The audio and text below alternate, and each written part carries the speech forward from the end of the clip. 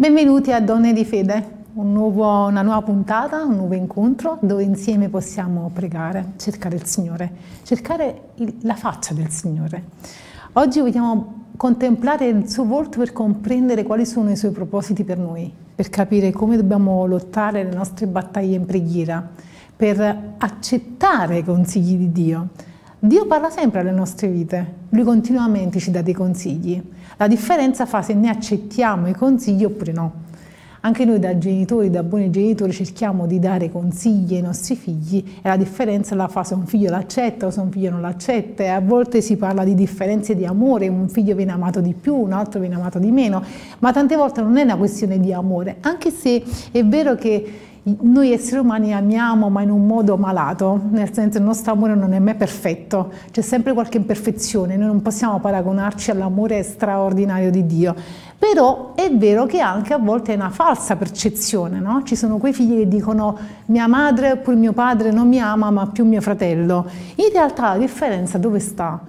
Sta nel figlio che è più attaccato e sta più attaccato al genitore oppure che ascolta di più i consigli del genitore e si lascia guidare, oppure più distaccato. Quindi la differenza non la fa tanto l'amore che il genitore prova per il figlio, ma la fa proprio il figlio in base a come è legato alla stima che ha suo padre e a sua madre.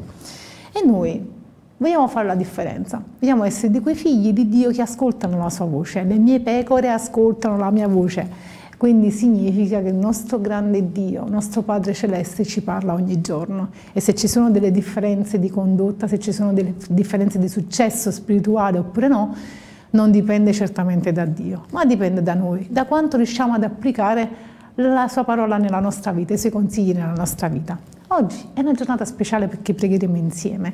Vi invito subito, mentre io prendo un po' di tempo per leggere un passo, a scrivere la vostra richiesta di preghiera perché pregheremo insieme. Vi ringrazio per tutti i messaggi che sono arrivati, siamo partiti con un po' di ritardo perché ci sono stati dei problemi tecnici, ma vi ringrazio perché è una bella attestazione di affetto, di amore e anche di intenzioni. Sì, perché c'è l'intenzione di unirci insieme per pregare e Dio quando vede queste cose sorride perché vede il sentimento che ci lega, quello di stare unite. Quando tra donne c'è l'unità, c'è la compattezza, ci sono le intenzioni che uniscono i cuori, allora noi possiamo fare grandi cose. Le donne possono distruggere, possono edificare. Noi vogliamo essere di quelle che unite insieme edificano. E noi oggi pomeriggio vogliamo proprio dire Signore unisci le nostre intenzioni, fa che insieme ti possiamo chiedere come se il problema della sorella, dell'amico possa essere il nostro problema e quindi presentarlo a te con tutto noi stessi, con il desiderio di vedere l'opera tua che avanza, il desiderio di vedere la mano tua che è stesa su ognuno di noi. Voglio condividere con voi un passo che troviamo scritto in 1 Samuele capitolo 18. Lo leggerò piano piano, sì, me lo leggerò piano piano e voglio considerarlo insieme a voi.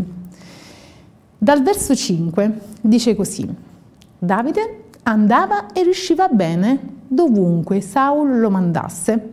Saul lo mise a capo della gente di guerra ed egli era gradito a tutto il popolo, anche ai servitori di Saul. All'arrivo dell'esercito, quando Davide ritornava dopo aver ucciso i Filistei, le donne uscirono da tutte le città di Israele incontro al re Saul, cantando e danzando al suono dei timpani e dei triangoli, e alzando grida di gioia, le donne, danzando, si rispondevano a vicenda dicendo: Saul ha ucciso i suoi 1000 e Davide i suoi 10.000.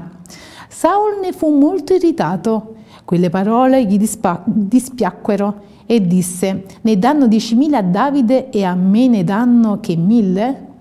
Non gli manca altro che il trono, che il regno. E Saul da quel giorno in poi guardò Davide di malocchio. Il giorno dopo un cattivo spirito, permesso da Dio, si impossessò di Saul, che era come fuori di sé in mezzo alla casa, mentre Davide suonava l'arpa come faceva tutti i giorni. Saul aveva in mano una lancia e la scagliò dicendo: inchioderò Davide al muro, ma Davide schivò il colpo per 2 volte.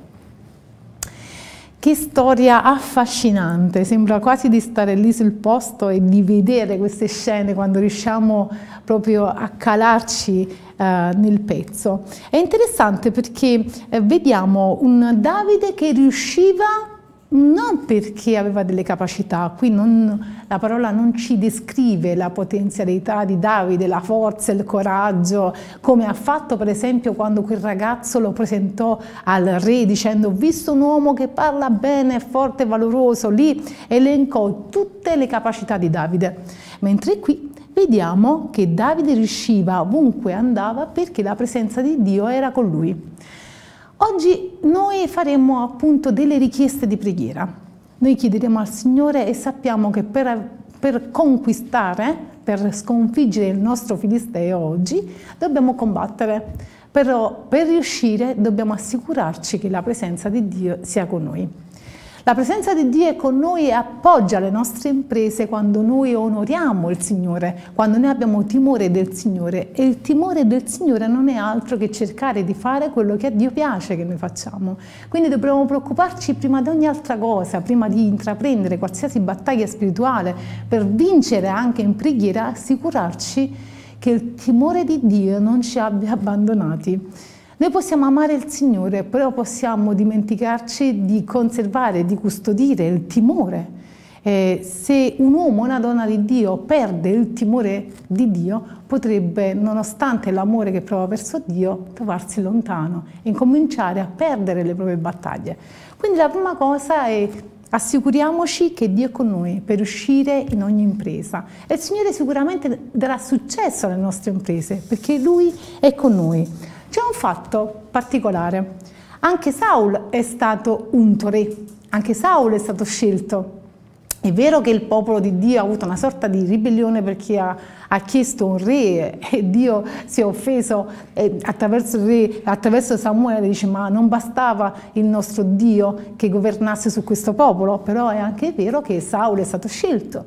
Però la presenza di Dio si diparte da lui fino al punto che leggiamo qui, che è uno spirito permesso dal Signore.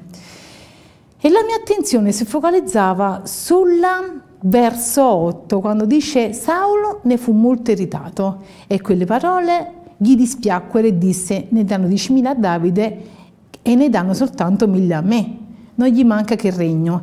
E Saul da quel momento in poi lo guardò di malocchio. Che cosa succede in questo verso? Che cosa cambia? Scatta la molla della competizione. Nel momento in cui c'è la competizione, che in questo caso è stata scattata perché Saul ha dato troppa attenzione alle parole che dicevano quelle donne, ecco che nel momento in cui entra la competizione c'è il conflitto. Saul da quel momento in poi guarda di malocchio Davide e a quel punto che cosa succede? Lui sta aprendo la porta a uno spirito cattivo. Forse nella tua vita sta succedendo qualcosa di strano, qualcosa che ti turba e non ti sei reso conto che forse attraverso la competizione che è scattata verso di te tu hai aperto la porta a uno spirito cattivo, permesso da Dio, non perché Dio ha mandato a Saul uno spirito cattivo, permesso da Dio perché noi sappiamo che Dio è sovrano, quindi non c'è nulla che accada su questa terra senza il permesso di Dio. Però c'è il libero arbitrio, ogni uomo e ogni donna fa delle scelte, o in positivo o in negativo purtroppo ci sono delle conseguenze che poi arrivano dopo le scelte. E Saul, senza rendersi conto, aveva fatto una scelta sbagliata, quella di entrare in competizione con Davide. Facciamo attenzione a quelli che sono i peccati che tante volte sottovalutiamo, come la competizione. È molto pericoloso, noi siamo servi di Dio, non ci dobbiamo guardare e competere tra noi, perché questo potrebbe aprire la porta a delle cose che poi disturbano la nostra vita e non solo, portano mano a mano al fallimento. Infatti, se conoscete la storia di Saulo, sappiamo che è andato di male in peggio, che quella competizione l'ha portato alla distruzione. Piano piano è andato sempre più giù, e Saulo è stato anche di cattivo esempio per la figlia Michal, per esempio. Infatti, qui in questi versetti, in questi capitoli, si narra della grande vittoria che Davide ha avuto su Saulo, per esempio, no, scusatemi, su Goliat. Allora, tutti festeggiavano Davide perché aveva sconfitto questo grande gigante, e queste donne che cantavano e si rispondevano a vicenda perché lo facevano, non soltanto perché Davide aveva sconfitto Golia, ma Davide ovunque andava vinceva, ovunque andava portava delle vittorie, ovunque andava poteva trionfare, e ovunque andava c'erano delle persone che potevano gioire con lui. E chi vorrebbe stare con una persona che non può gioire perché non vince? Chi vorrebbe stare con gli sconfitti? È normale che tutti noi preferiamo stare dietro a quello che vince, non dietro a quello che perde. Quindi Davide era un uomo molto amato, e c'era tra queste persone molto amate Michal, la figlia di Saulo. Se voi leggete, a Davide già gli era stata promessa una figlia a Davide, però Davide la rifiutò perché si riteneva non degno di diventare genero del re. Ma a un certo punto Saulo insiste, visto che la figlia era innamorata al versetto 20 dice, Michal, figlia di Saulo, amava Davide e lo riferì a Saulo, e la cosa gli piacque. Saulo disse: gliela darò perché sia per lui una trappola. Pazzesco, una donna che può essere per un uomo una trappola. Ed egli cadde sotto la mano dei Filistei. Saulo dunque disse a Davide: oggi per la seconda volta tu puoi diventare mio genero. Se andate ancora più avanti, ancora ripete al versetto 28, dice: Saulo diede in moglie Michal sua figlia. Saulo vide e riconobbe che il Signore era con Davide, e Michal, figlia di Saulo, lo amava.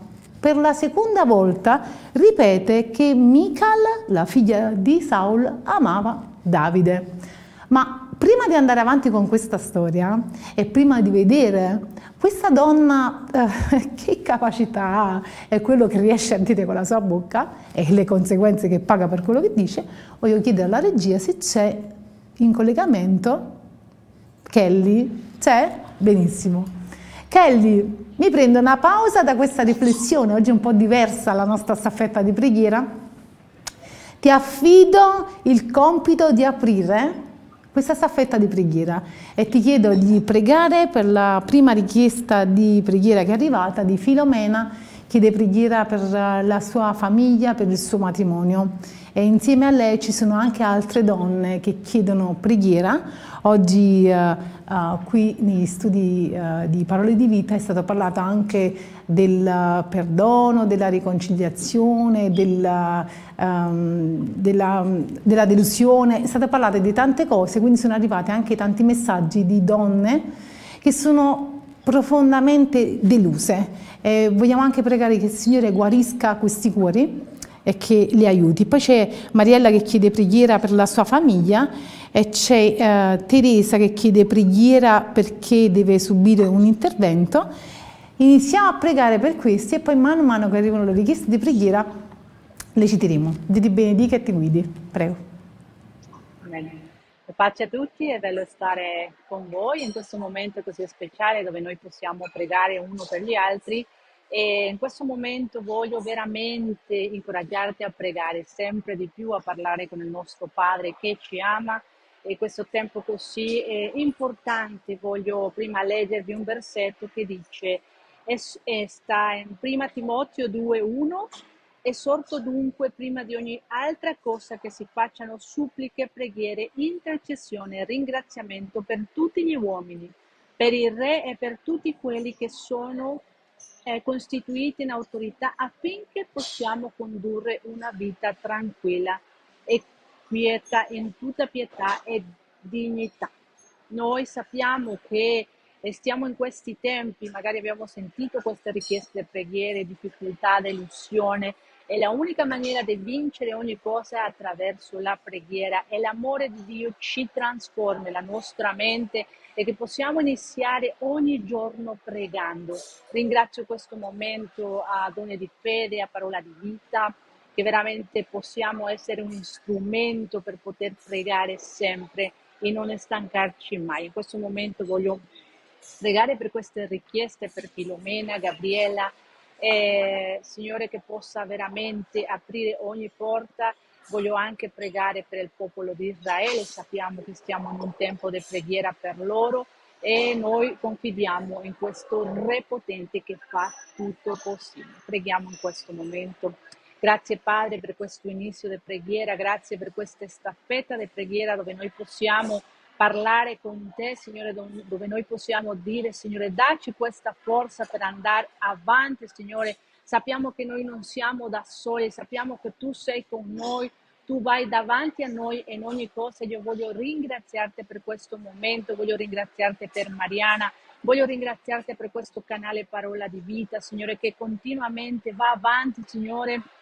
Sappiamo che il nostro combattimento non è contro sangue né carne, Signore, ma sappiamo che noi vogliamo intercedere, come dice la tua parola, Signore, pregare, Signore, e ringraziarti per la vita, Signore, in questo tempo. Voglio presentarti la vita di Filomena, Signore, la sua mente, il suo cuore. Visitala in questo tempo, Signore, per il suo matrimonio, Signore, per ogni cosa che lei sta vivendo in questo tempo. Dio, noi vogliamo ringraziarti e dirti grazie, Abba Padre, per questa vita, che tu possa aiutarle, Signore, a arrivare alla meta che sei tu, Signore.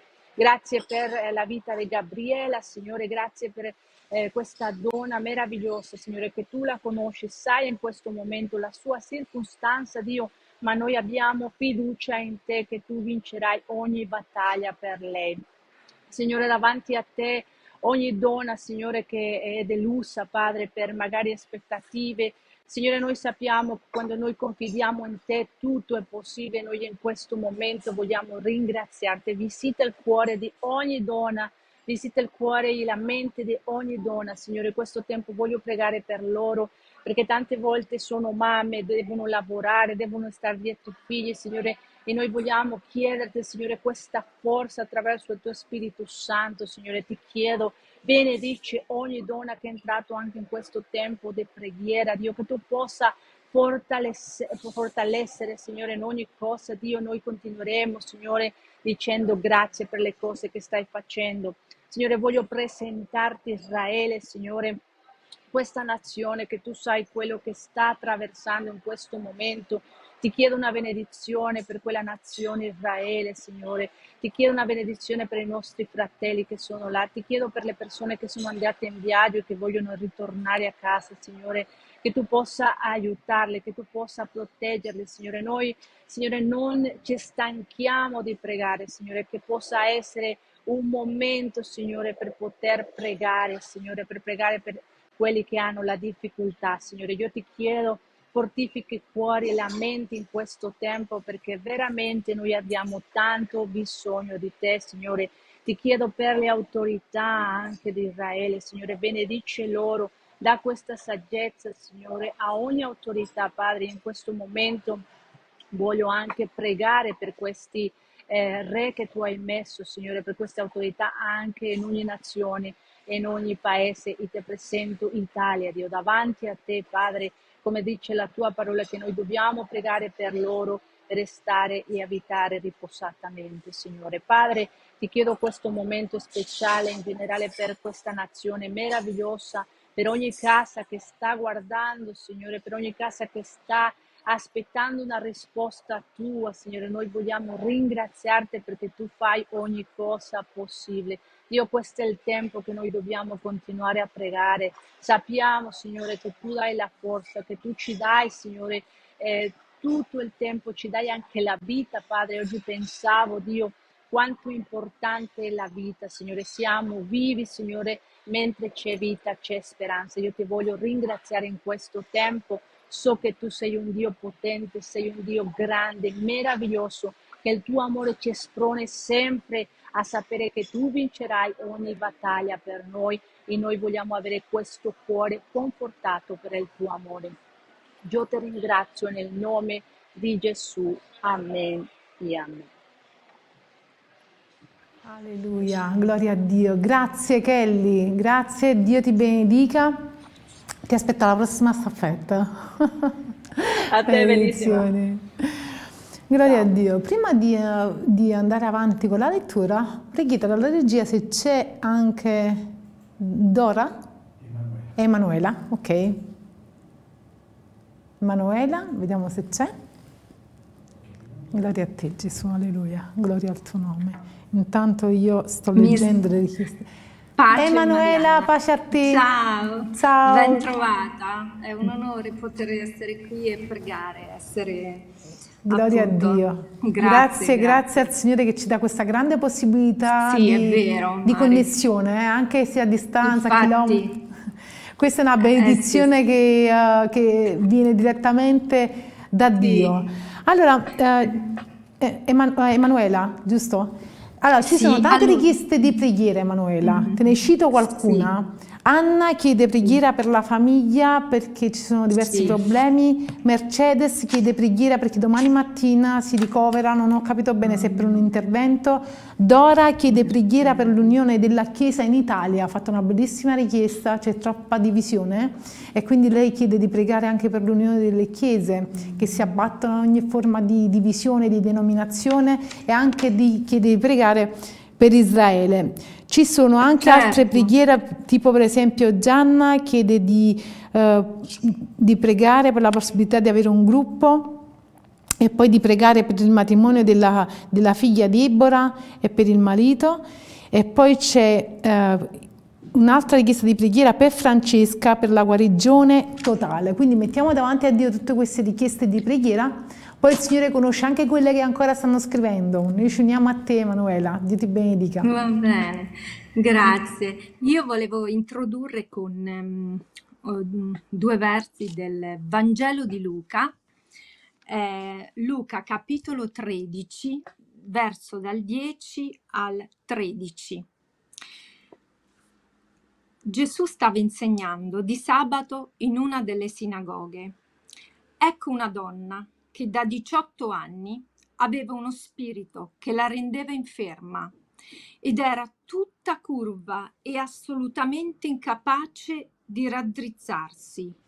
Gesù, vedutala, la chiamò a sé e le disse: «Donna, tu sei liberata dalla tua infermità». Pose le mani su di lei e nello stesso momento ella fu raddrizzata e glorificava Dio. Mi ha molto colpito questa parola. Dunque Gesù opera un miracolo di sabato e sappiamo che il sabato per gli ebrei era un giorno di riposo, ma Gesù va oltre perché il Signore ci è vicino e ascolta il nostro cuore e le nostre preghiere. E mi colpisce molto, soprattutto perché una parola molto importante, Gesù, vedutala. Perché mi colpisce questa parola? Perché, come sappiamo, le sinagoghe un tempo erano, cioè anche a tuttora, erano divise, i maschi e le femmine erano divise, per cui Gesù era al centro e i maschi erano al centro disposti ad ascoltarlo, mentre le femmine si trovavano in alto e quindi erano chinate per vedere Gesù. E quindi sappiamo che questa donna era chinata, cioè da 18 anni. 18 anni appunto non a caso 18 perché 18 è il numero che rappresentava appunto il peccato, l'uomo che è stato reso schiavo dal peccato, quindi indicava la schiavitù. Ma mi colpisce perché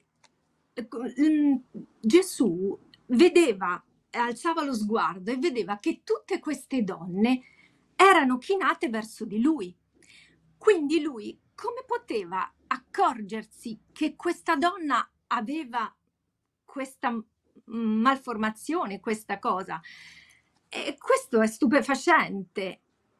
E proprio questo vedutala sta a indicare che Gesù guarda oltre, scruta e ha visto la fede di questa donna che per 18 anni era posseduta, non era malata, ma era posseduta da un spirito di infermità. E infatti Gesù non è che la guarisce, dice Gesù, impone le mani, la libera. E è proprio splendido come appunto è importante avvicinarsi, accostarci al trono della grazia con fede, perché Gesù è il primo che vuole liberarci, vuole che noi guariamo, vuole che noi viviamo nello splendido piano perfetto che Dio ha preparato per ciascuno di noi. E per questo, con questo entusiasmo che il Signore sa e ci ascolta, voglio pregare. Padre, io ti ringrazio per la tua presenza. Grazie per questa trasmissione di Marianna, che benedico grandemente, perché ci dà la possibilità di conoscerti di più attraverso la preghiera e anche l'ascolto della tua parola. Tu, Padre, sei un Dio meraviglioso. Tu sei ripieno di grazia e bontà per noi figli, che siamo da te molto amati. Per questo, Padre, noi non dobbiamo dubitare in cuor nostro che tu non ascolti le nostre preghiere o che magari ci abbandoni o ci lasci da soli. La tua parola ci viene sempre in nostro soccorso. Infatti dice che quando 2 o più persone sono riunite nel tuo nome e si accordano per qualcosa, tu lo concederai, perché tu, Signore, sei in mezzo a loro. Per cui, Padre, già voglio ringraziarti per le risposte che tu dai alle nostre preghiere, perché quando noi chiediamo, noi riceviamo, perché noi veniamo a te come quella donna china paralitica, con fede. E per questo, Padre, io voglio mettere al trono della grazia tutte quelle persone che in questo momento soffrono, che soffrono che soffrono di disturbi mentali, di disagi, di depressione, che hanno un'oppressione, Padre. Per questo io lego ogni spirito di infermità, proprio come fece Gesù con la donna che era china. E Signore, e prego perché tu liberi queste persone da questo spirito e prego anche perché tu soffi uno spirito nuovo nella mente di queste persone, Padre, perché tu solo sei colui che dà quei pensieri di grazia, quei pensieri di vita, quei pensieri che sostituiscono i falsi pensieri ingannevoli della nostra mente. Tu dai quei pensieri che incoraggiano, che edificano, Signore. Grazie perché noi ci affidiamo a te, Padre. Tu sei un Dio di speranza, un Dio di giustizia. E tu, Signore, ci hai reso giusti grazie al tuo sangue prezioso che hai versato per noi, Padre, che ci hai lavato, ci hai purificato e hai purificato appunto anche con la tua passione, anche la nostra mente, i nostri pensieri oppressivi. Spirito Santo, grazie che tu sei con noi, fa che noi diventiamo spirito consapevoli della tua presenza, manifestati dentro di noi, fa luce in quelle aree del nostro cuore dove c'è buio. Signore, porta speranza, coraggio infondi nei nostri cuori. Tu sei il Dio che libera, il Dio che guarisce, il Dio buono, Signore. tu sei anche quel Dio grande che ci ha donato la vita eterna, la pace, che in questo momento ne abbiamo tanto, ma tanto bisogno. E per questo ne approfitto, perché ne approfitto per pregare proprio per la pace in Israele. Preghiamo per questa terra, che è una terra santa, che ha calcato i piedi del nostro Signore Gesù, ma è sempre così ferita, martoriata. Solo Gesù può riportare la pace. Per questo noi vogliamo innalzare il suo nome, il nome di Gesù, che Dio lo ha sovranamente innalzato e gli ha dato il nome che è al di sopra di ogni nome, affinché nel nome suo si pieghi ogni ginocchio, nei cieli, sulla terra e sottoterra. Solo Lui può portare la pace, solo Lui è il dispensatore della grazia. E a questo mi aggiungo e unisco per pregare anche per i nostri governanti, perché siano accompagnati da buoni consiglieri, come lo era il re famoso Salomone, che governò con tanta saggezza. Perché? Perché era attorniato dai buonissimi consiglieri. Ecco, Signore, dona loro discernimento, perché il suo popolo, Padre, perché il tuo popolo, Padre, vuole vivere nella sicurezza, nella tranquillità. Signore, io ho nel cuore anche di pregarti per le richieste che ci sono state fatte per la famiglia che è così importante, è quella cellula dove tu hai stabilito la vita e la crescita della vita. E per questo io voglio pregare per l'unità della famiglia, voglio pregare per il dialogo tra genitori e figli, per il dialogo tra i coniugi stessi. Preghiamo perché nella famiglia ci sia sempre quel fuoco della riconciliazione, che rimanga sempre acceso. Per questo, Signore, è molto importante che noi genitori, noi mamme, abbiamo, e anche i papà certamente, abbiamo sempre nella bocca parole che spendiamo, parole che edificano. Metti, Padre, delle sentinelle nella nostra bocca, perché è importante che escano da noi parole che incoraggino i nostri figli, che diano gioia. È importante che noi vediamo i nostri figli nella luce, come li vede Dio, ed è importante perché la parola crea e soprattutto crea l'atmosfera in una famiglia. E l'atmosfera è quel terreno buono dove può crescere, è quel terreno fertile dove la pianta può crescere bene, forte. Ecco, Signore, poi voglio pregarti per tutte le intenzioni che hanno espresso le nostre sorelle a Parola di Vita e anche per quelle che non hanno espresso, sicura e fiduciosa che tu dai la risposta per ognuno, Signore. Sai, molte persone, Padre, mi è capitato che mi chiedono: prega per me perché io non so pregare. Ma nessuno, come hai detto tu, sa pregare. Ma tu, Padre, ascolti i nostri gemiti, perché tu ti chini a noi, perché vuoi aiutarci. Tu vuoi darci le tue soluzioni, non vuoi lasciarci da soli.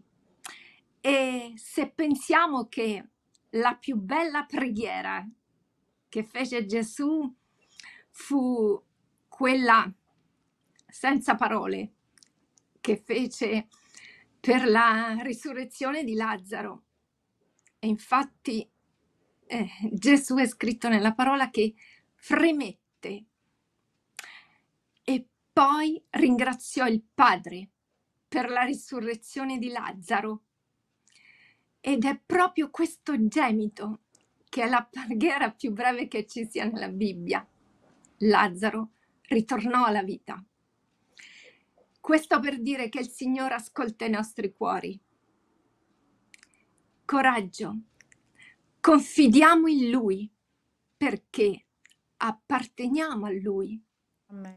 Dio è un Dio buono. Amen. E Gesù ci ascolta, è con noi e intercede Amen. per noi, è alla destra del Padre. Alleluia. Gloria a te, Grazie Gesù. Signore, grazie Padre, grazie. Gloria a Dio. Grazie Emanuela, Dio ti benedica. Grazie Marianna. Grazie.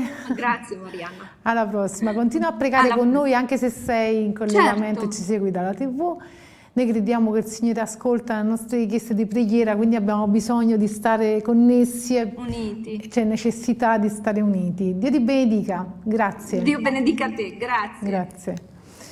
Bene, io prima di leggere il passo che stavo leggendo prima in 1 Samuele capitolo 18, vorrei un attimo pregare per una ragazza che chiede insistentemente preghiera, si chiama Mary Restino, che chiede insistentemente preghiera perché sta soffrendo, ha bisogno di una liberazione spirituale e di una guarigione fisica. Allora Mary, subito vogliamo dire, non so se tu hai fatto un'esperienza con il Signore, ma questo vale anche per tutti gli altri che stanno seguendo la diretta e che hanno bisogno di un tocco particolare. Non so se hai fatto un'esperienza con il Signore, tu che stai seguendo, però sappi che gli uomini non possono fare nulla. Noi non operiamo miracoli, per fede ci possiamo accostare a colui che può ogni cosa. E noi crediamo nell'efficacia della preghiera. Il giusto non resterà inascoltato e i giusti sono quelli che prima di tutto hanno arreso la loro vita a Cristo Gesù. Sono quelli che hanno fatto di Gesù il padrone della loro vita, che hanno accettato il sacrificio di Gesù e che sono stati purificati grazie a quel sacrificio. Quindi se tu, Mary, ancora non hai accettato Gesù nella tua vita, oppure se l'hai accettato, chiedi prima di tutto al Signore di purificarti. Signore, rendimi giusta, che questa sia la tua preghiera. Prega insieme a me, anche se ci sono delle persone che per la prima volta stanno seguendo. Se hai una richiesta da avanzare, se hai una richiesta da presentare al Signore, prima di tutto cerca il regno. Quindi noi vogliamo dire insieme, Signore, tocca i cuori. Prega insieme a me e chiedi al Signore a parole tue. Io farò un esempio di preghiera, ma tu esprimiti come più ti viene facile, con le parole che sono più appropriate al tuo modo di essere. Chiedi al Signore prima di entrare nella tua vita come personale salvatore, quindi chiudi gli occhi. Signore, io riconosco che tu sei morto per me, Gesù, che hai versato il tuo sangue sulla croce per me. Quindi ti riconosco il Cristo, il Salvatore del mondo, colui che è morto sulla croce per i miei peccati. Fai questa preghiera. Dici, io ti chiedo, Gesù, di entrare nella mia vita.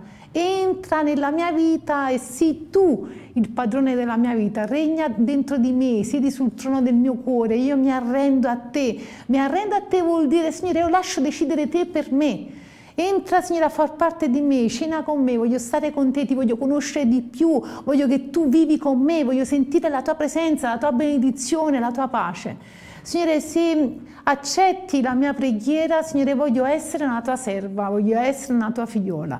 E in questo momento, Padre, io ti chiedo di toccare tutti quelli che hanno rivolto questa preghiera a te e che in questo momento, Signore, stanno chiedendo una liberazione spirituale. Nel nome di Gesù, Padre, noi abbiamo anche letto di questo passo straordinario, Signore, dove tu ci avvisi che a volte siamo noi che apriamo delle porte sbagliate e degli spiriti cominciano a tormentare. Nel nome di Gesù, in questo momento io leggo questo spirito che dà fastidio a Mary. Nel nome di Gesù ti chiedo una completa liberazione in questa donna e, Signore, fa che lei si possa completamente arrendere e possa in questo momento lei annunciare, dichiarare che lei appartiene a Cristo. Mary, anche tu che stai seguendo, dichiara in questo momento: la mia vita appartiene a Cristo Gesù, io la sto rendendo nelle sue mani, rinuncio al male, rinuncio a tutto il male che mi sta legando, io lo rinuncio e lo lego nel nome di Gesù, perché ho dato la mia vita a Cristo. Signore, noi vogliamo mettere davanti a te tutte queste persone che sono oppresse.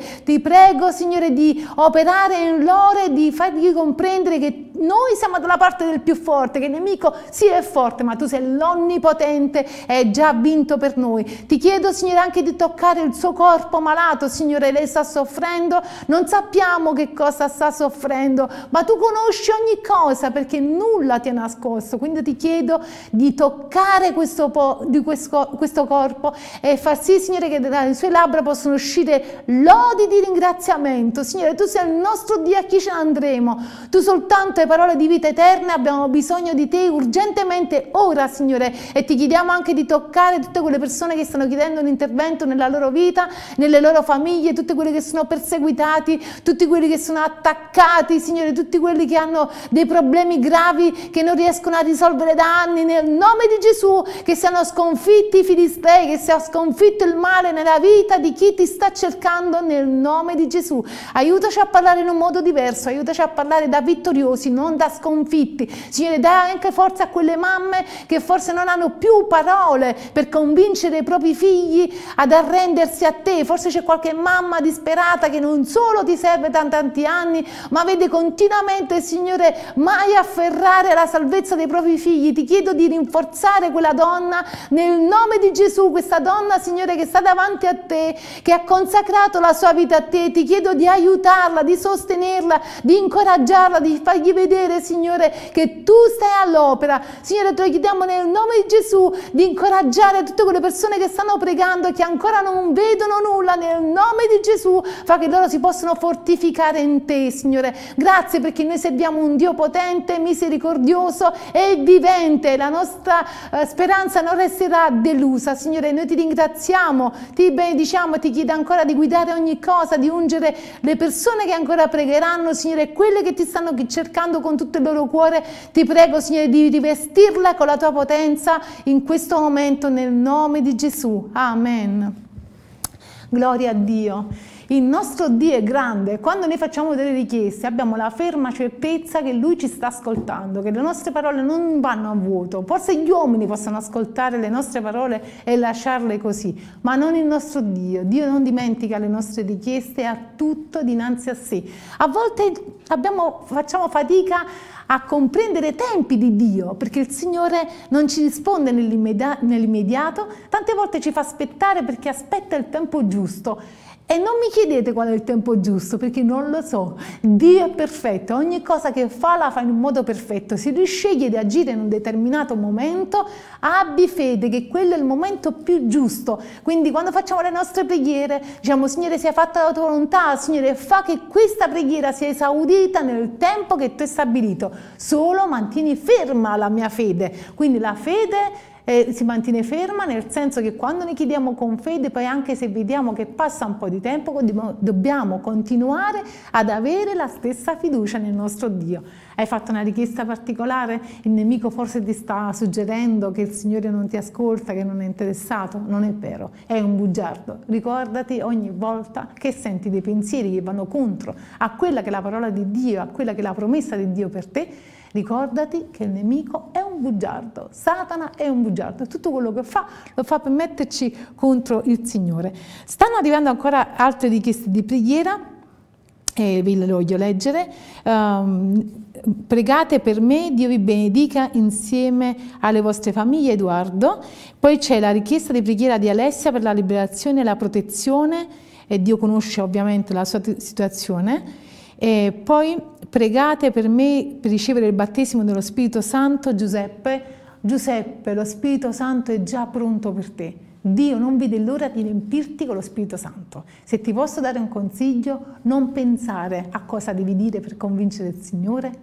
Metti una musica cristiana di adorazione, apri il tuo cuore davanti a Lui, incomincia a lodare, incomincia a dire le parole più belle che ti vengono dal cuore. Mano a mano che lodi il Signore, che canti, che esprimi il tuo amore per Lui, che fai complimenti a Dio, lasciami passare questo termine, vedrai che lo Spirito di Dio verrà dentro di te e ti riempirà in un modo straordinario. Tu non potrai contenere la presenza, ma se permetti che il ragionamento prenda più spazio nella tua mente, allora tu bloccherai le cose dello Spirito, perché noi non riceviamo dallo Spirito per ragionamento. sfruttamento, ma per libertà. Noi siamo dei contenitori, se noi ci rendiamo liberi allora saremo riempiti, se siamo già pieni di pensieri, pieni di ragionamenti, lo spirito non può venire a riempire qualcosa di già pieno, quindi vogliamo svuotare noi stessi davanti alla presenza del Signore, cercandolo con tutto il cuore, lodalo, canta, prega, fai complimenti al Signore, pensa soltanto a quanto è bello Gesù nella tua vita, cercalo con tutto di sé, rilassati alla presenza del Signore, rilassati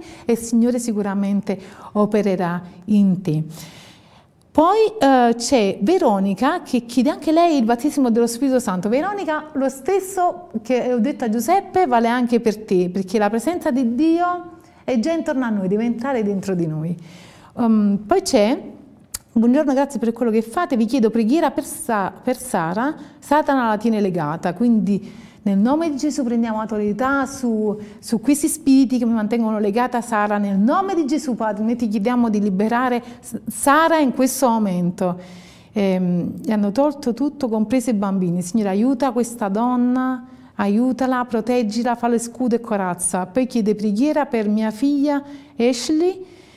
Angela chiede preghiera per sua figlia Ashley. Non sappiamo qual è il problema di questa ragazza, ma il Signore conosce ogni cosa, quindi continuiamo a pregare. Intanto che si collega qualcun altro per pregare, noi stavamo leggendo da primo Samuele. C'è? Ah, ok, allora se c'è diamo prima spazio a... non so chi c'è, vediamo.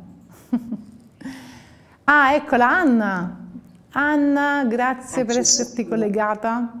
Ti lascio subito il tuo spazio di preghiera. Hai sentito le richieste di preghiera che stanno arrivando? Sono veramente tante. Ti chiedo di pregare con tutto il cuore per queste richieste, perché veramente la sofferenza è tanta, a volte la sentiamo proprio, la sofferenza dei cuori di quelli che ci scrivono. Dio ti benedica e ti guidi. Prego.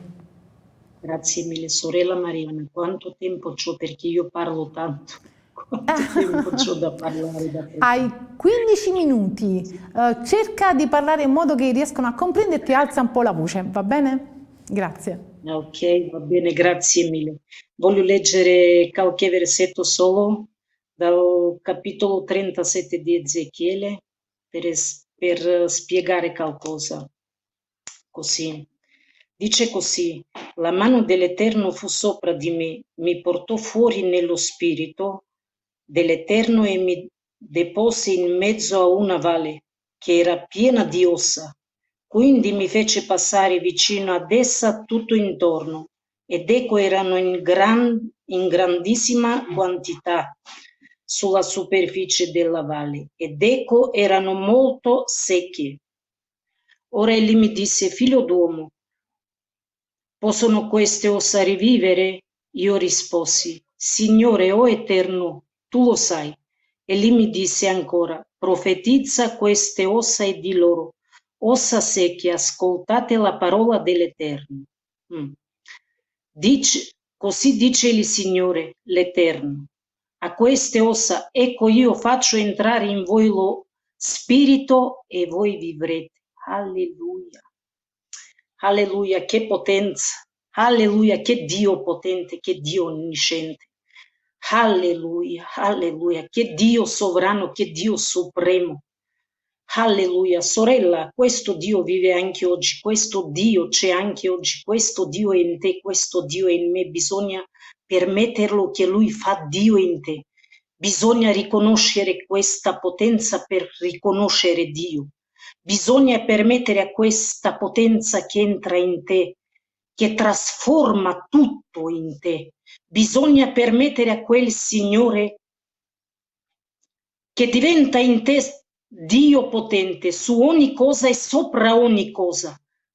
Bisogna credere in quel Dio. Bisogna comprendere la potenza del Signore. Alleluia, Signore, ti ringrazio. Dice il Signore Gesù, perché il regno di Dio non viene in maniera che la possiamo osservare, ma è dentro di noi. Allora noi abbiamo questa potenza dentro di noi, ma bisogna comprendere e agire in questa potenza.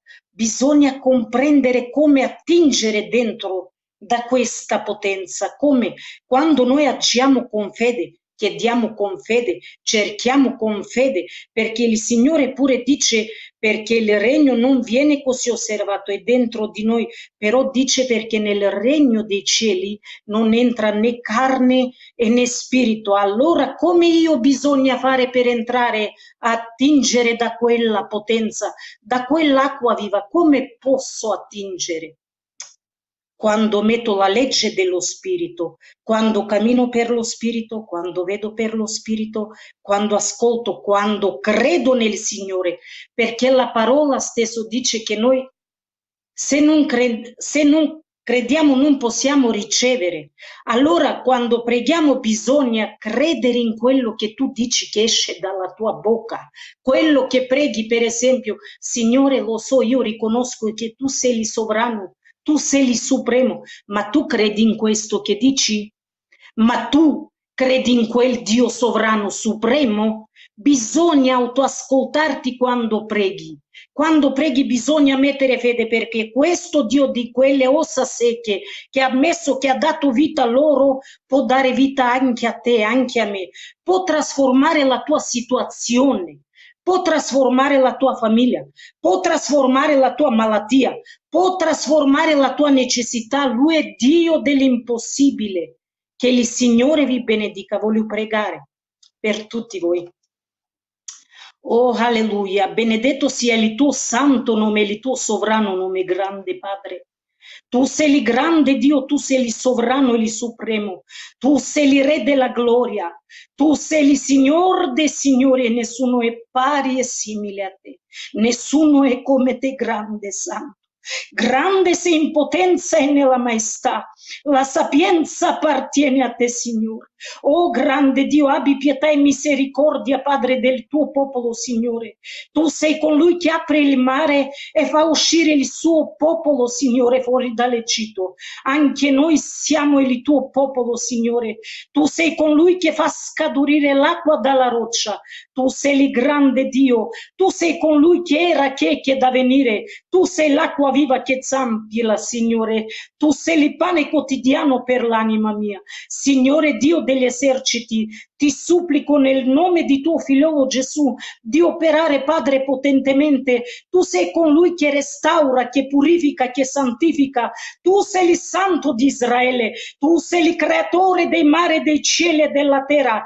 Tu sei il Dio di Abramo, di Isacco e di Giacobbe, e nessuno è pari a te simile, Signore. Oh Signore, abbi pietà della tua chiesa, della tua sposa, dei tuoi scelti, dei tuoi eletti, Signore. Rivestici di te, rivestici della tua santità, Signore, rivestici della tua verità, rivestici, Signore, della tua giustizia, e guidaci, Signore, di esaltarti, di glorificarti, perché tu sei il nostro Dio, tu sei il supremo e il sovrano. Signore, ti voglio supplicare per quelle malate, Signore, perché la tua parola, Signore, dice, perché tu solo vai alla ricerca al tuo popolo, Signore. Tu sei colui che cerca quelle cuori, Signore, angosciati, quelle cuori disprezzati, quelle cuori abbandonati, Signore, quelle corpi malati, Signore. Tu sei colui che rivive, Signore. Tu sei colui che dà vita, Signore. Dice la tua parola, Signore,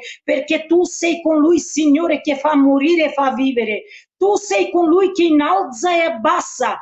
Tu sei colui che tira il povero dal letame. Signore degli eserciti, benedica, Signore, parole di vita. Usa, Signore, ogni bocca per glorificare te. Usa, Signore, ogni bocca per esaltare te nel nome di Gesù. Signore Dio, questa opera è tua. Lasciamo ogni cosa nelle tue mani e ti voglio supplicare per tutte queste fratelli e sorelle, Signore, che hanno bisogno di te, che hanno chiesto preghiera, Signore, che invocano il tuo nome, Signore. Ti ringrazio, Padre, ti glorifico e ti magnifico, e vengo a te, Padre, nel nome di tuo figliolo Gesù, benedetto con te in eterno. Amen. Alleluia. Alleluia, gloria a Dio, meraviglioso sei. Alleluia. Intanto sono arrivate altre richieste di preghiera e noi le vogliamo continuare a mettere davanti al Signore, quindi ti chiedo, Anna, anche se ora ci salutiamo, di continuare a intercedere, perché le richieste sono veramente tante continuiamo a pregare insistentemente perché vogliamo raccontare la gloria di Dio, non vogliamo soltanto riceverla, ma la vogliamo anche raccontare. Per raccontarla dobbiamo fare delle esperienze soprannaturali, dobbiamo vedere Dio che si muove in mezzo al suo popolo, e Dio, per muoversi in mezzo al suo popolo, ha bisogno di vedere un popolo unito che ha le stesse intenzioni, quella di vedere la gloria di Dio. Quindi preghiamo insieme ancora. Dio ti benedica, Anna, alla prossima. Anche te, sorella Marianna. Pace a te, cara.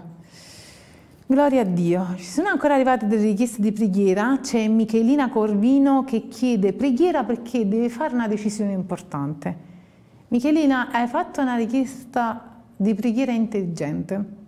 Tante volte noi facciamo l'errore di prendere prima le nostre scelte e poi di pregare affinché il Signore risolva il problema della scelta sbagliata.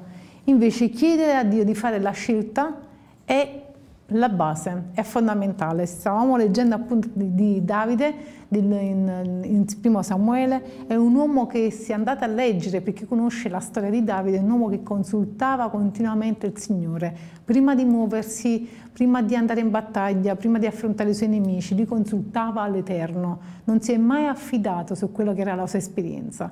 Poteva anche dire ho già fatto questa esperienza, già mi so muovere in certe situazioni, già so come devo combattere il nemico.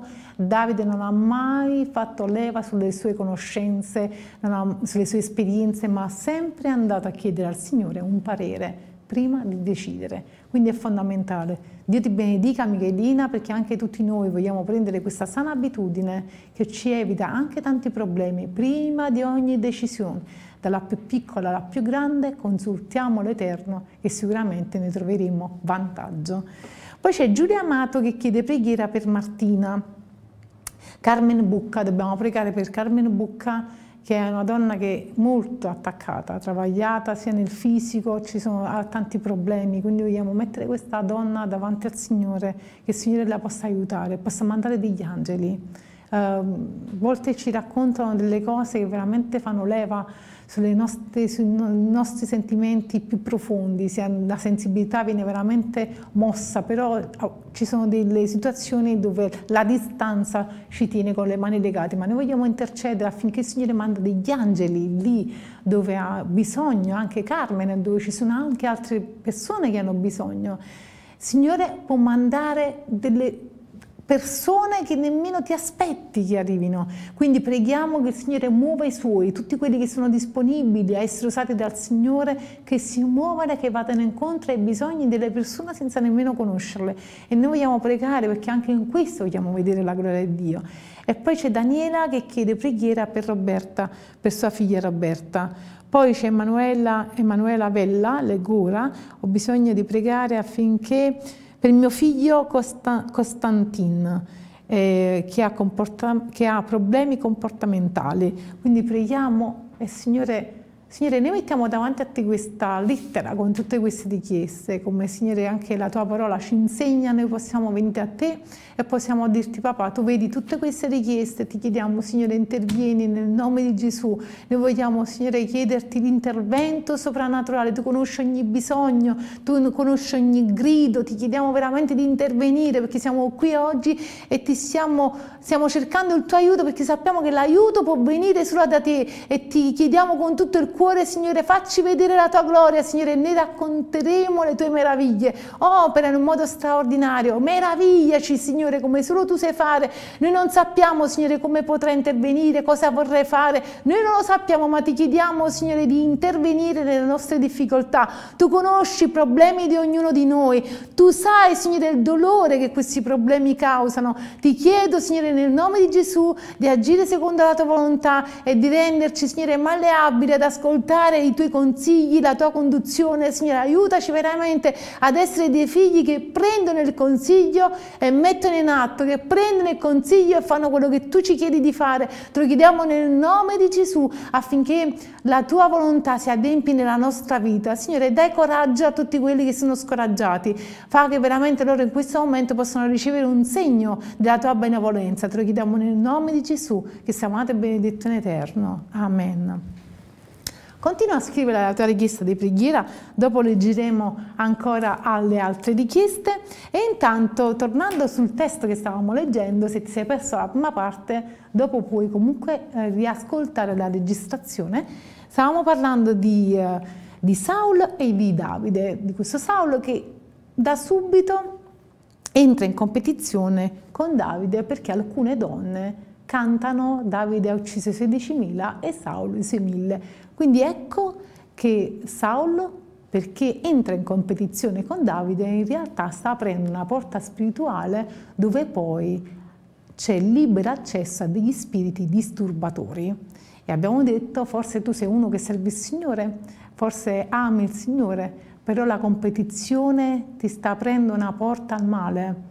Ci sono dei turbamenti nella tua vita. Sappi che la competizione porta il conflitto e nel conflitto si fa spazio al diavolo. C'è proprio un passaggio biblico che dice non fate spazio al diavolo, adiratevi e non peccate. Quindi non fate spazio al diavolo, colui che divide. Satana è venuto per dividere e quando c'è la divisione ecco che si è creato lo spazio per il diavolo. Quindi la compattezza non permette che il diavolo si introduca e si mette in mezzo. E se ti stai rendendo conto che forse nella tua vita sta accadendo qualcosa di strano, ci sono dei movimenti strani, c'è un attacco spirituale strano, riguarda un attimo qual è la tua condotta e passa anche al vaglio e considera se forse nel servizio che stai offrendo al Signore sta nascendo una competizione, che il Signore ci copra con il suo sangue e ci faccia protezione da noi stessi, da quelli che possono essere pensieri che anche il nemico può mettere nella nostra mente. E quindi stavamo considerando che Saul è entrato in competizione con Davide al punto che uno spirito si impossessa di lui e incomincia a tormentarlo, gli fa fare delle cose folli. Se voi leggete questo passaggio, vediamo che Saulo prende una lancia e cerca di inchiodare Davide al muro, ma Davide per 2 volte lo schiva. Poi siamo arrivati al passaggio di Michal, la figlia di Saul, che dice la parola di Dio, amava amava Davide, scusatemi. Ben 2 volte c'è scritto che questa donna amava Davide. Ma di che cosa si era innamorata questa donna? Questo era il punto di domanda di prima.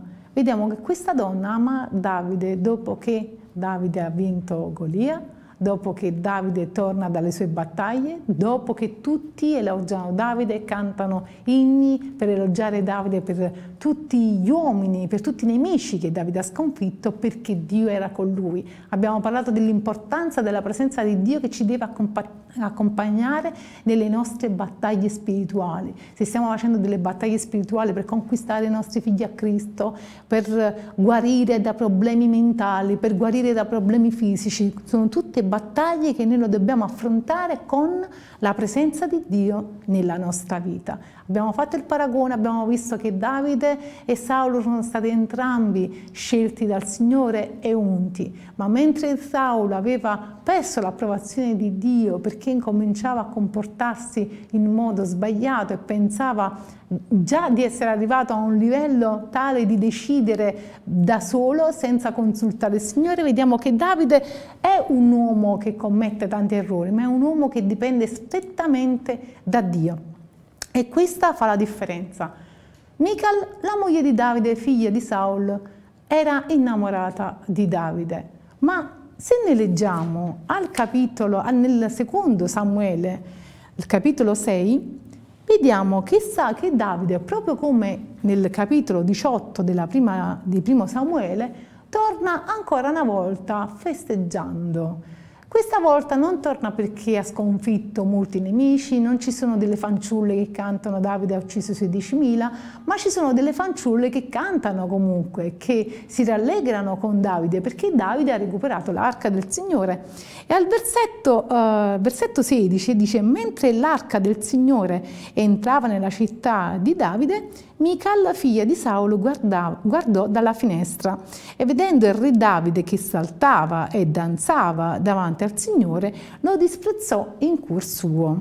Poi leggiamo più avanti al versetto 20 e dice: come Davide tornava per benedire la sua famiglia, Michal, figlia di Saulo, gli andò incontro e gli disse: bell'onore si è fatto oggi il re di Israele a scoprirsi davanti agli occhi delle serve dei suoi servi. come si scoprirebbe un uomo da nulla? Davide rispose a Michal: l'ho fatto davanti al Signore che mi ha scelto invece di tuo padre e di tutta la sua casa per stabilirmi principe di Israele, del popolo del Signore. Sì, davanti al Signore ho fatto festa, anzi mi abbasserò anche più di così e mi renderò umile ai miei occhi, ma da quelle serve di cui tu parli, proprio da loro sarò onorato. E Michal, figlia di Saul, non ebbe figli fino al giorno della sua morte. Quindi vediamo che a un certo punto cambia atteggiamento questa donna. Ma come? Si era innamorata di Davide perché Davide aveva vinto Golia, perché Davide era festeggiato, era onorato, era amato, aveva sconfitto i Filistei e quindi lei era innamorata, 2 volte ce lo ripete, e poi qui che ora è sua moglie lo guarda dalla finestra e lo disprezza in cuor suo, e non contenta, quando entra dalla porta gli va incontro e gli dice: bello onore si è fatto oggi il re. Ma vuoi dire che questa donna era innamorata della posizione e della visibilità di Davide anziché di Davide stesso? Tante persone sono innamorate soltanto della posizione, ma non sono innamorate della persona. Michal potrebbe rappresentare quella finta sposa di Cristo che è innamorata soltanto della posizione, è innamorata soltanto di quello che è l'immagine, però in realtà non ha relazione con lo sposo, non ha parole belle, ha sempre parole di critica. Michal è una donna che in cuor suo disprezza, e non soltanto in cuor suo. Abbiamo letto che questa donna va incontro a Davide dicendo, criticandolo per come si è comportato e dicendo che si è comportato come un uomo da nulla. Lei praticamente fa una differenza tra le persone e incomincia a dare più importanza al compito, al ruolo, al titolo che ha Davide per quello che invece Davide è veramente. E ci sono molte persone che spiritualmente parlando non prosperano e rimangono sterili, spiritualmente parlando, proprio come questa donna. Michal rimane sterile, non prospera, non porta frutto, proprio perché in realtà non hanno una sana relazione con lo sposo, è soltanto una questione di posizione. Ed è triste pensare che oggi ci sono tanti che si fanno chiamare la sposa di Cristo e pensano di avere soltanto l'immagine di sposa senza poi curare in realtà l'intimo, la relazione. Questa donna non era innamorata effettivamente di Davide, si stava preoccupando soltanto di quello. Forse c'è qualcuno che si sta preoccupando soltanto del titolo, di difendere il titolo, di difendere l'immagine. Questa donna si stava preoccupando di difendere l'apparenza, forse si stava preoccupando di lasciare molto spazio tra la sua nobiltà e quella che erano di queste fanciulle. Mi piace quando Davide risponde e dice: proprio le ragazze, proprio le donne, quelle serve che tu stai disprezzando, parafrasando, proprio da loro io riceverò onori. È possibile che ci sono delle donne che non sono la moglie che onorano Davide e la moglie stessa non lo onora? Il Signore permette anche questo. Quando a casa tua c'è qualcuno che non ti onora abbastanza, il Signore manderà altri ad onorarti, perché quando Lui vuole onorare qualcuno lo onora sempre, al di là di quello che possono dire o pensare le persone più vicine a te. Quindi se non ci sono delle persone vicine a te che ti onorano, se solo pensiamo per esempio a Giuseppe con i suoi fratelli, erano i suoi fratelli che non lo onoravano, il Signore poi che fa? Fa in modo che Giuseppe viene onorato in un paese lontano. Forse ci sono delle persone vicine a te che ti stanno disprezzando, ma il Signore ha già preparato delle persone, non è una, vedete un po'. Mentre il rapporto con me è diverso, mentre c'è una persona che disprezza ci sta una folla di donne che lo onorano, mentre ci sta una persona che lo guarda e che lo insulta ci sta una folla di donne che canta inni per onorare il re Davide. Ed è bello perché Davide è lucido e comprende e dice proprio quelle donne, per dire quelle donne che tu stai disprezzando, proprio da loro io riceverò onore. Questo è quello che il Signore fa.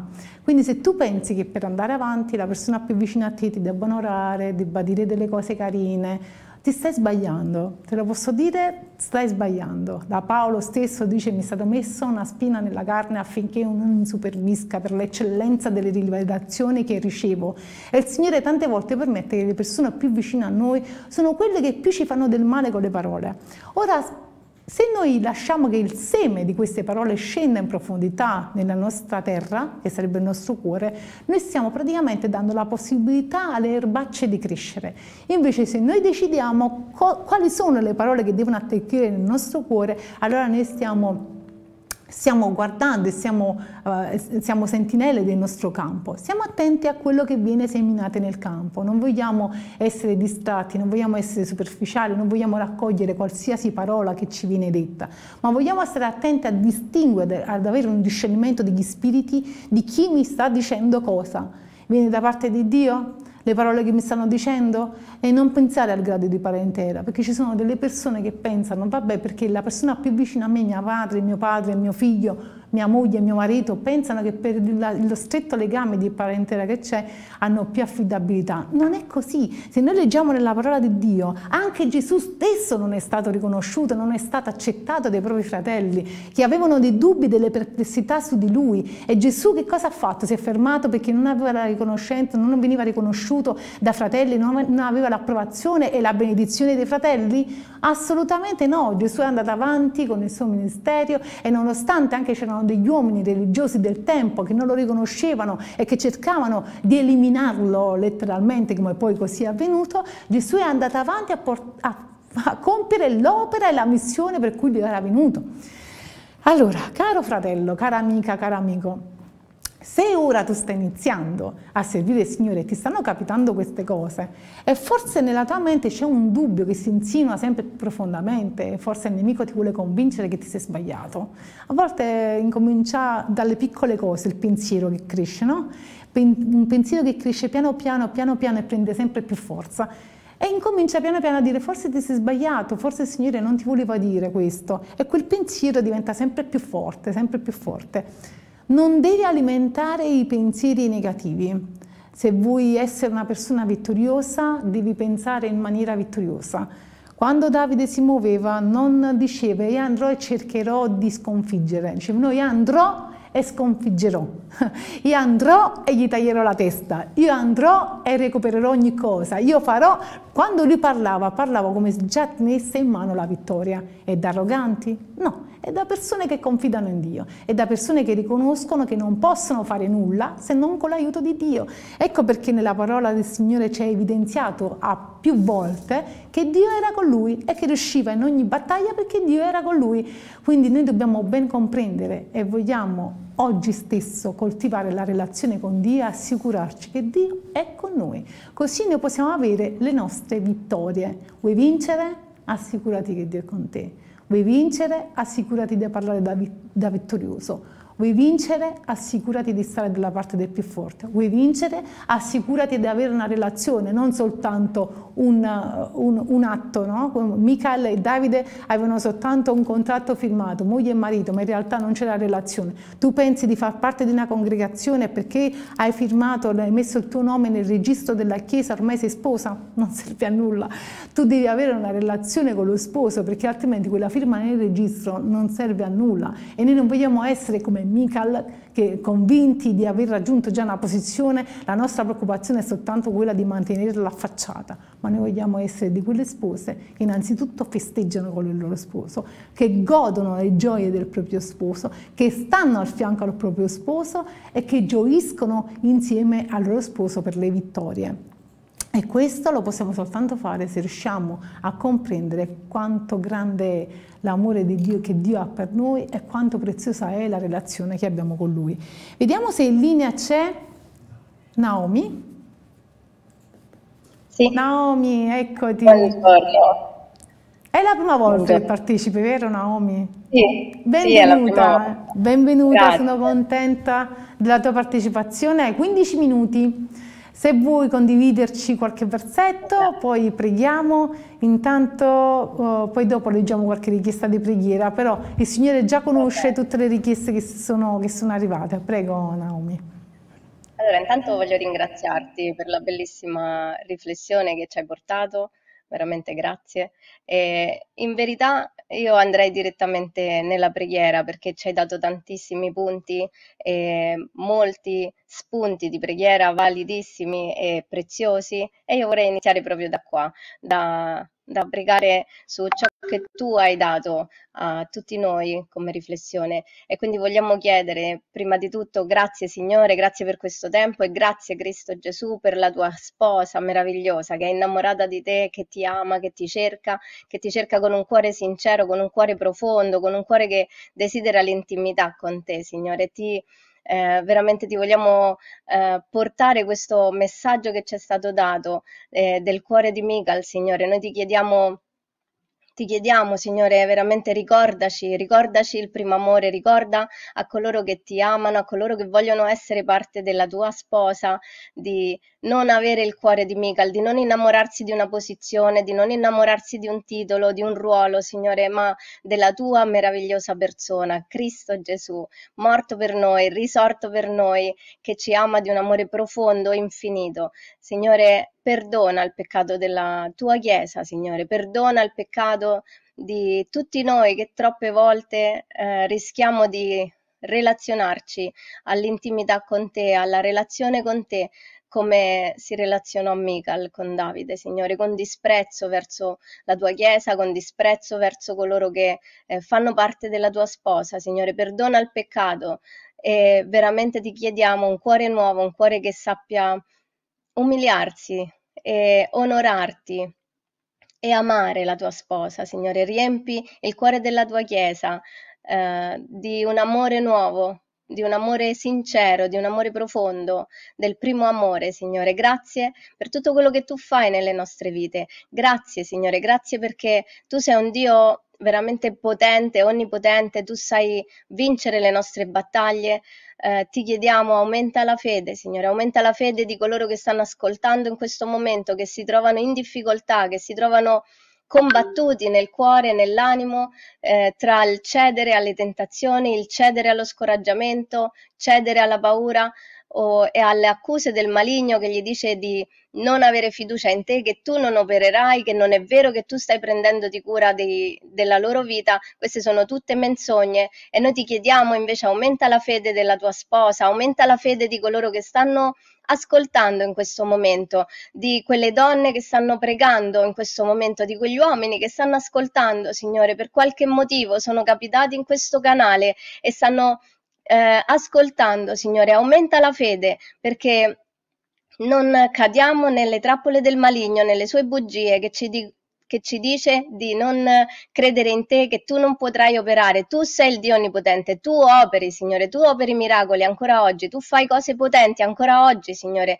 Noi ne siamo la testimonianza. Quindi ti voglio chiedere veramente, aumenta la fede di ognuno di noi, aumenta la fede di coloro che stanno scrivendo in questo momento. Rispondi a queste richieste, Signore. Intervieni, Signore, intervieni nelle vite di queste persone preziose e meravigliose, Signore, e dei loro problemi, Signore. Tu puoi raggiungerli lì dove sono, tu puoi raggiungerli.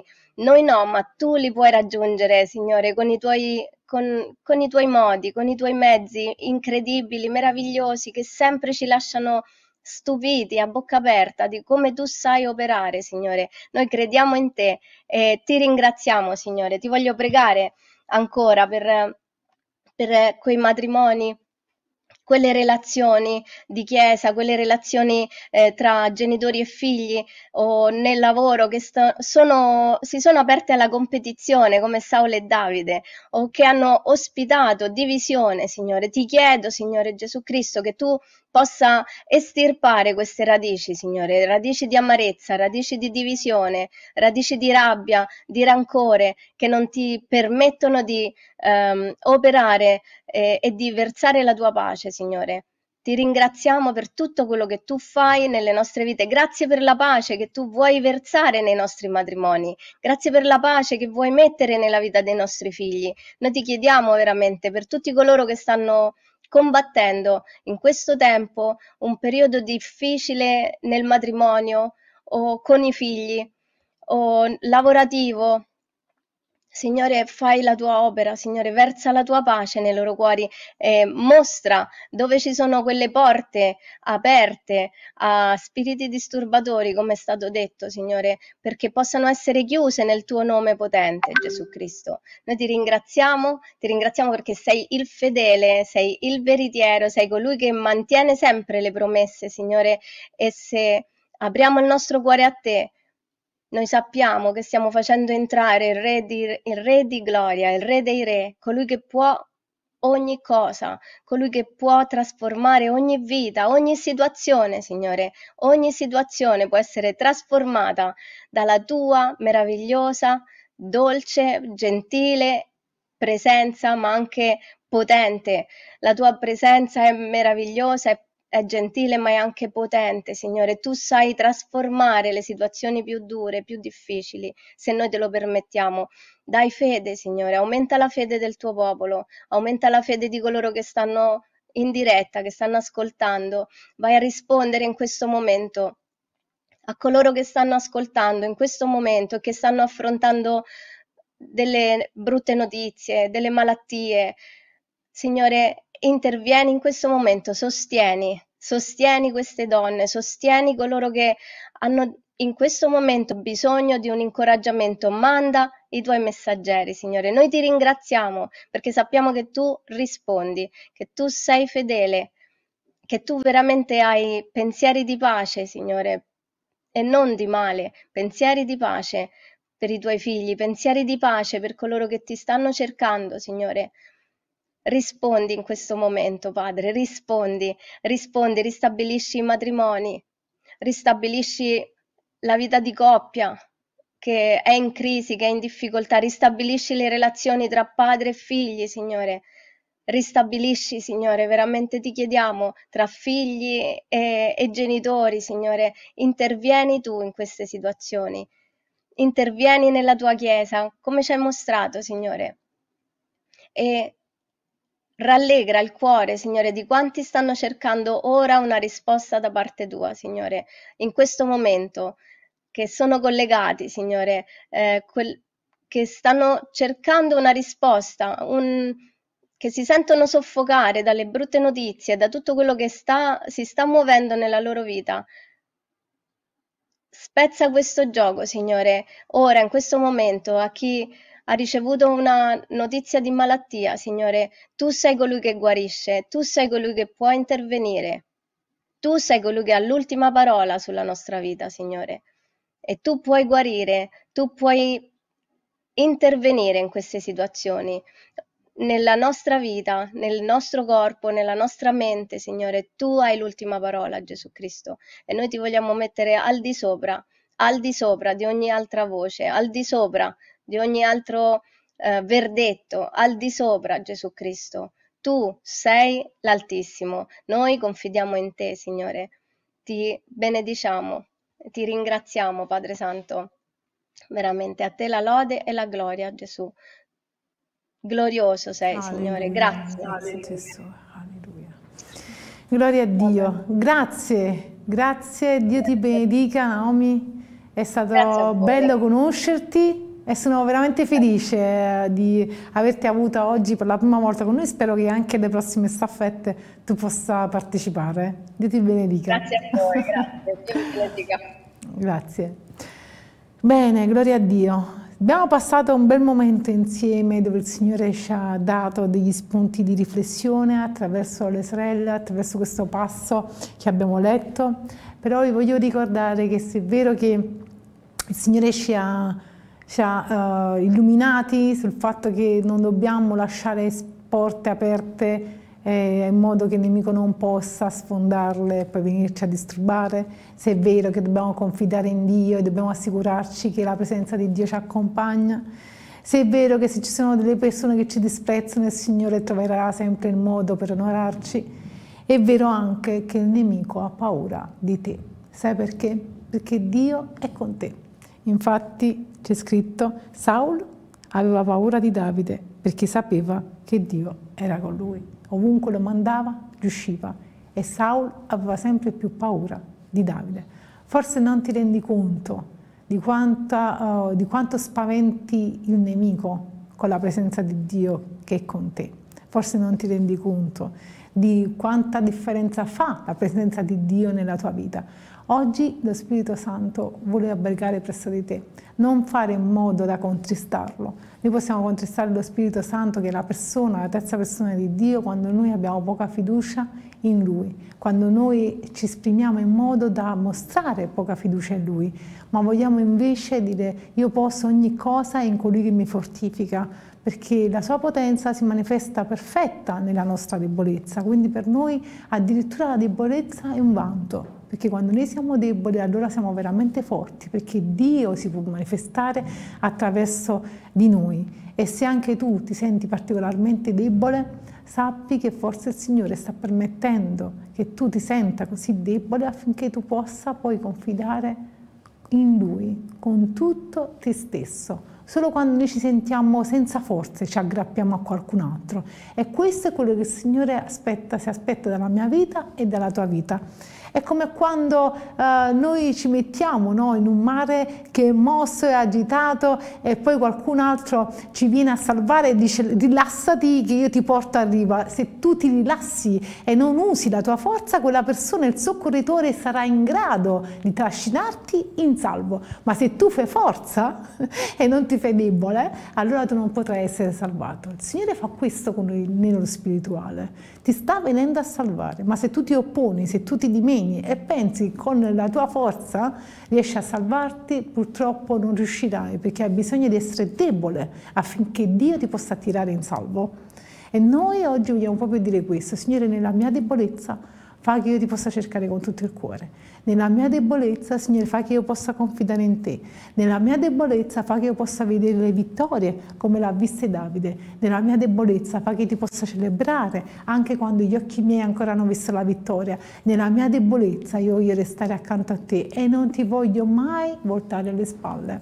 Ci sono ancora delle richieste di preghiera. Lori chiede preghiera per sua figlia Agata, perché questa ragazza Agata, questa donna, ha perso una gravidanza e la mamma si preoccupa che si allontani dal Signore. Noi vogliamo nel nome di Gesù preservare questa donna, vogliamo chiedere al Signore di benedire Agata affinché il suo cuore sia consolato. E sono delle situazioni molto delicate, nessuno di noi ha parole giuste per consolare dei cuori, ma noi vogliamo chiedere al Signore di assistere questa donna, di proteggerla e di far sì che questo dolore non possa trascinarla lontana da Dio, ma che il Signore veramente possa benedirla ancora una volta. Poi Paola chiede preghiera per suo figlio Giovanni e per suo figlio e per tutti i giovani che sono legati da vizi di alcol, di droga, quindi che il Signore possa intervenire in tutti quei ragazzi che sono legati da questi vizi. E poi c'è Teresa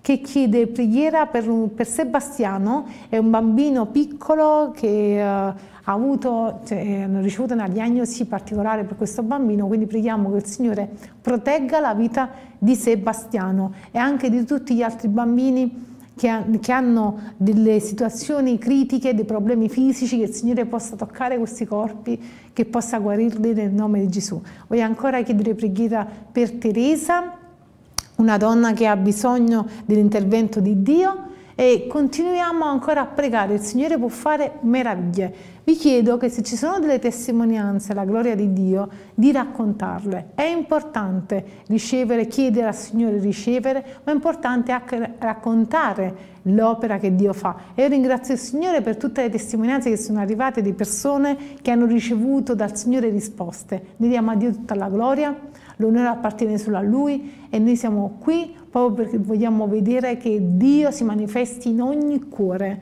E la cosa più bella è quando le persone dicono: ora mi sento un'altra persona, mi sento leggera, perché hanno ricevuto Cristo nella propria vita. Quando il Signore arriva mette ordine, e noi ti invitiamo, se ancora non l'hai fatto, a ricevere il Signore nella tua vita. Vogliamo pregare insieme e poi ci salutiamo e ci vediamo alla prossima diretta. Noi vogliamo pregare insieme, e anche tu metti davanti al Signore queste richieste di preghiera. Sono veramente tante, non posso leggerle tutte perché sono veramente tante, ma noi le voglio mettere davanti al Signore insieme a te. Padre, noi ti ringraziamo, ti benediciamo, Signore, per questo tempo speso insieme.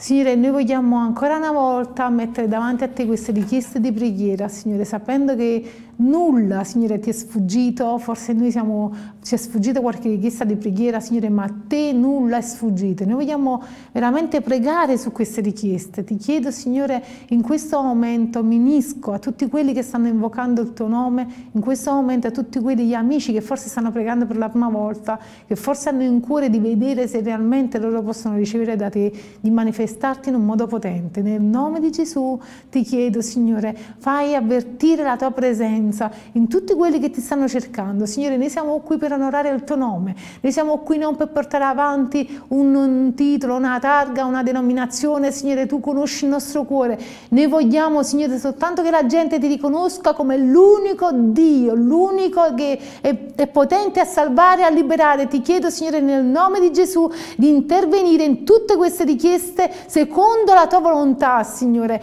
Noi sappiamo che per te nulla è impossibile, non ci sono cose difficili, Signore, niente è difficile per te. Quindi io ti chiedo nel nome di Gesù di intervenire e di operare, Signore, di rispondere alle richieste di queste persone che stanno confidando in te. Nel nome di Gesù, Padre, rispondi anche alla richiesta di preghiere di quelle persone, Signore, che da casa non hanno avuto il coraggio di scrivere, ma che stanno combattendo con te, forse stanno combattendo con il loro orgoglio. Ti chiedo nel nome di Gesù di toccarle in questo momento affinché loro si possano arrendere a te. Ti chiedo ancora per tutti quei figli, Signore, che sono disinteressati. Forse ci sono dei giovani che non si ribellano apertamente a te, ma il loro cuore è freddo, e ci sono dei genitori disperati che non sanno più come fare, Signore, per portarli a te. Signore, ti chiedo nel nome di Gesù, Padre, di intervenire, di attirarli a te in qualsiasi modo. Tu sai come fare per attirarli a te, Signore. Tu sai come fare, Signore, per farli innamorare di te. Ti chiedo, Signore, di ammorbidire questi cuori e di far comprendere a questi giovani che tu sei l'unica via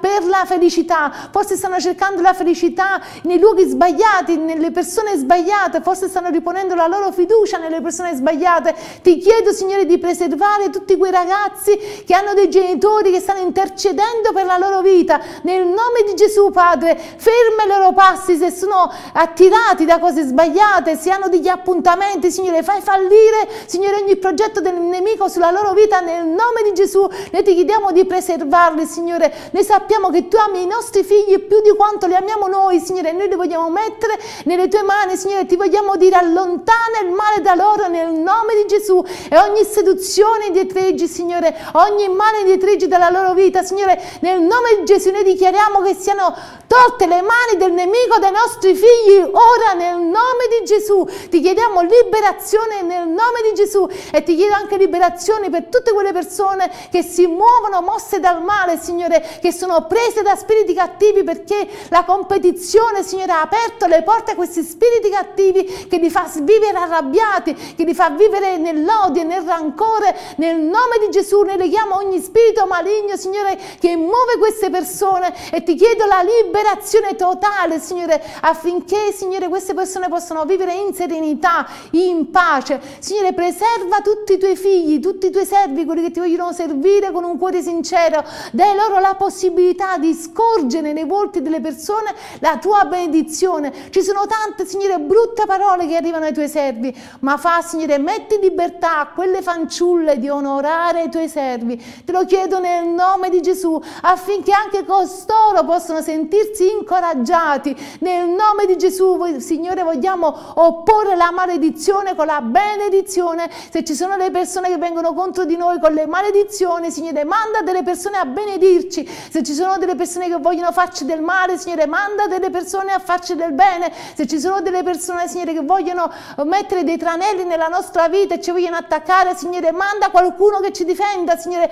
Muovi i tuoi operai nel nome di Gesù. Te lo chiediamo, Signore, perché tu sei potente a fare qualsiasi cosa. Noi confidiamo in te, noi non confidiamo nell'aiuto dell'uomo, ma noi sappiamo che tu muovi anche gli uomini, Signore, per fare del bene ai tuoi figli. E ti chiediamo, Signore, veramente di incoraggiare incoraggiarci come solo tu sai fare. Signore, tu vedi a volte il nemico come aspro nella battaglia, come si muove contro di noi per farci indietreggiare, ma noi nel nome di Gesù vogliamo dire tagliamo la testa a questo nemico, nel nome di Gesù vogliamo dire che noi abbiamo sconfitto tutti i nemici che sono davanti a noi, nel nome di Gesù io dichiaro la vittoria in ogni casa, nel nome di Gesù la vittoria in tutti quelli che in questo momento stanno dicendo ho vinto, e vogliamo, Signore, cambiare il nostro modo di parlare per onorarti, Signore, perché riconosciamo che tu sei un Dio potente. Signore, fai scudo e corazza intorno a noi, fa che il nemico non possa rubare le parole che tu hai messo nel nostro cuore, e te lo chiedo con tutto il mio cuore, facci custodire quello che tu oggi ci hai dato. Grazie, Signore, perché tu hai ascoltato le nostre richieste e tu sei felice, Signore, anche di esaudirle se sono nella tua volontà, Signore, e noi ti preghiamo e ti chiediamo con tutto il cuore, fa che noi possiamo sempre di più imparare da te come si prega, Signore, aiutaci veramente a pregare, a saper pregare, a saper fare le giuste richieste, quelle che a te piacciono, quelle che sono in linea con la tua volontà. Resta con noi, Signore, con la tua benedizione nel nome di Gesù che sei amato e benedetto in eterno. Amen.